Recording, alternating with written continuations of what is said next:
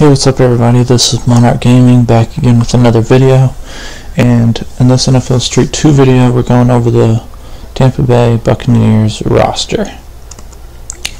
So, the first guy we got is Mike Allstott. Decent running back, really good run power, but not great speed. I definitely wouldn't pick him up on a pickup game, but he's a pretty good running back for this team. Rondé Barber, one of the best defensive backs in the game. So we got pretty good speed, jumping, coverage, really everything you want except for catching. Not great catching, but really good coverage DB if you need one. Then we got Derrick Brooks, one of the best linebackers in the game. The Buccaneers had a really good defense at this time. Really good speed for linebacker, tackling, jumping, and coverage. Those are all great for a linebacker at this time. And then we got Tim Brown, a really good receiver at this time as well.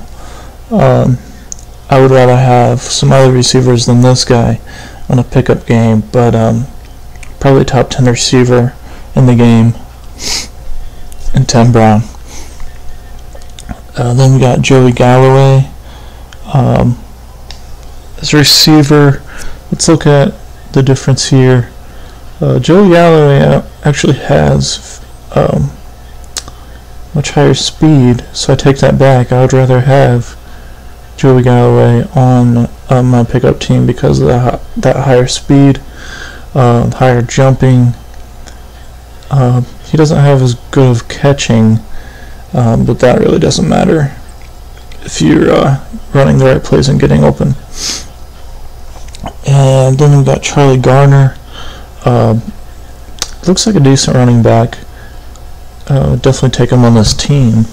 You might need to take him on this team because he just looks like a decent running back. I mean, decent speed, offensive moves. Next highest is jumping, catching, run power. So his run power is not great, but he looks more like a speed running back than anything else. Then we got Ian Gold, linebacker.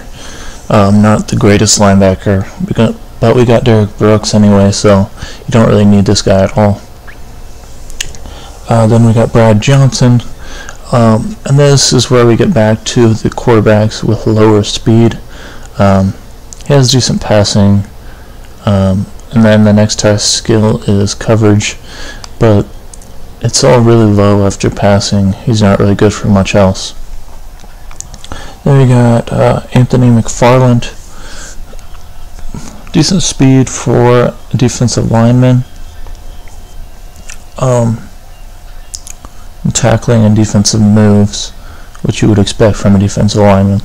But pretty decent. Definitely not up to this guy's level, Simeon Rice. The speed is just amazing. Probably one of the top 5 defensive linemen in the game. Look at that speed.